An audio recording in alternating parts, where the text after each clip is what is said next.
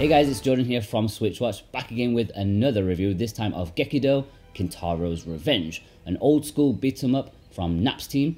Thanks to those guys for providing this review code so I can tell you guys if it's worth your hard-earned cash or not. Anyways, the question of the day is, I think it's quite a simple one. What is your favourite retro beat 'em up? Maybe Streets of Rage, maybe Golden Axe, or something a little more obscure? Let me know in the comments below. Let's get on with it.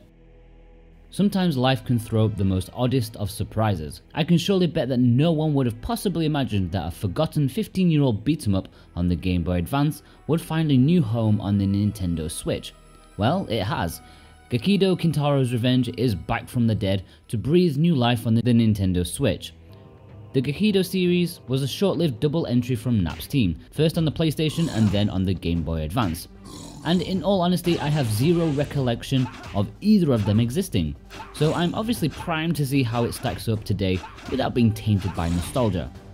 The story tells the short tale of Tetsuo, summoned by his teacher to investigate strange happenings in a faraway village. Zombies. Yeah, zombies have risen and have decimated the small locale. As he investigates the strange goings on, he'll come across a variety of interesting folk who may help him or hinder him. While not an especially interesting story, it is some would say rather superfluous, I do appreciate the attempt at storytelling with its cinematic cutscenes. It has an almost noir feel to it, and even though they are rather short and abrupt, I like it. It tries, which is not something you can always say for the genre, especially one this old. In the audio department, you have a choice between the original score and a new updated one. While both are effective and suit the game well, I do think there is an air of repetition to the soundtrack overall. There doesn't seem to be too many tracks, which is a shame. There's not much more to say, to be honest. The sound effects are somewhat repetitive too, in the fact that your character's "Hya" when he attacks is rather annoying. Graphically, the game has a really nice sprite work to it and is very much in keeping with the original release. Sprites are huge and detailed, almost like you'd find in a late Neo Geo fighting game, and that's really commendable considering this is technically a Game Boy Advance game. For the time, this must have looked amazing on a small handheld screen. What I do love about retro re-releases is options, and like the audio before it, Gekido has a nice amount when it comes to the visual department. For a start, you can choose to have the original cutscenes play or new ones. Here's a short comparison.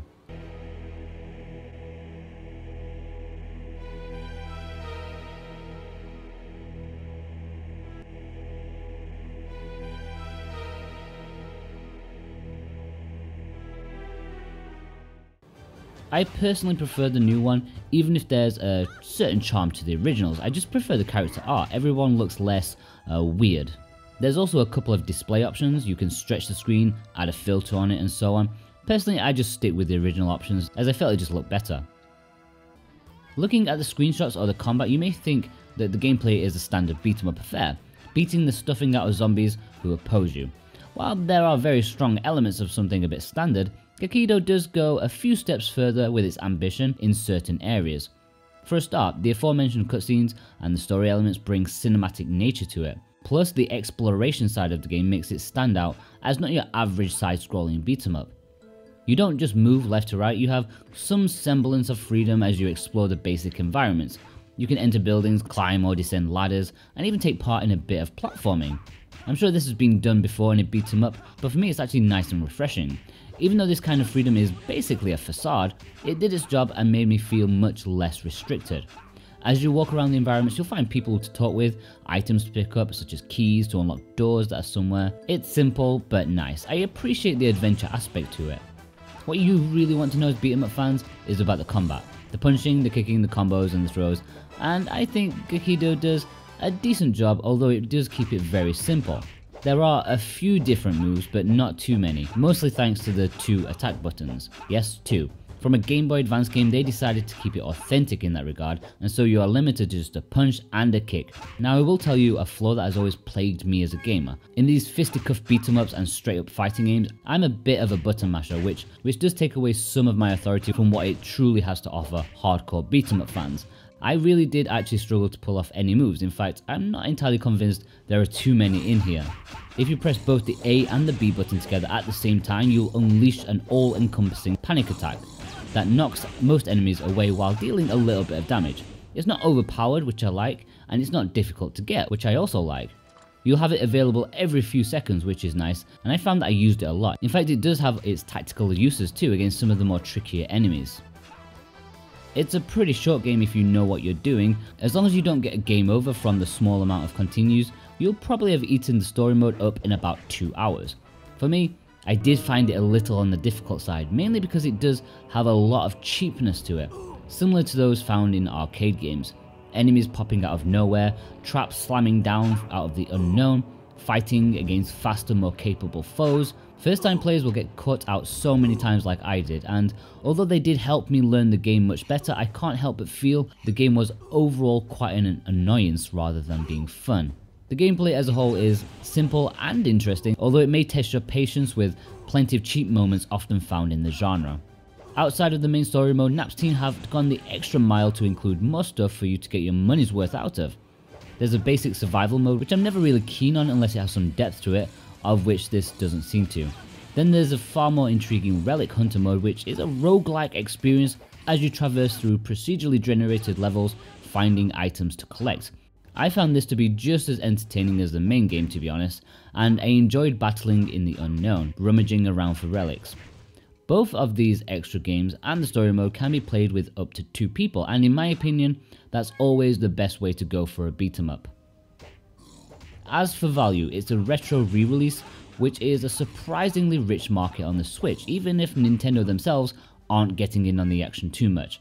We have both Hamster and Zero Div pulling out the arcade classics on a weekly basis, and Gekido is almost double the price of those at £11.46.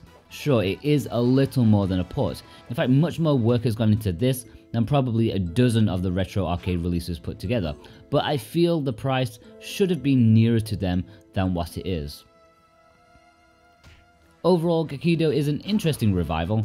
Bringing back a commendable Game Boy Advance effort was a highly unlikely surprise. I mean, it's a decent short beat 'em up, spruced up a little with nice extra modes. It's not outstanding or great, and I do think the price is a tad higher than what it should be, but it's still a solid choice for beat 'em up fans. What I'm more interested in is where the series can go from here. I would love to see a new entry in the series with updated mechanics and the deletion of the retro faux pas found in this entry to stop the annoyances souring the experience at times. Still, it's a nice stopgap, and it stands proudly amongst the beat 'em up crowd currently on the Switch. I would give Gekido a 6.5 out of 10. Okay guys, you know what to do. If you're a regular Switch watcher, then hit that like button and leave a comment below answering the question of the day. What is your favourite retro beat 'em up? I think I've got to go with Golden Axe personally. As always, we appreciate you watching and subscribing. We've just hit 7,500, and as you know, we've finally got contact with Nintendo, and it's all because of you guys. Seriously, thank you so much. Head over to our website switchwatch.co.uk to read reviews, news and features. It's worth it guys. I've been Jordan from Switchwatch, and I'll see you guys next time. Take care.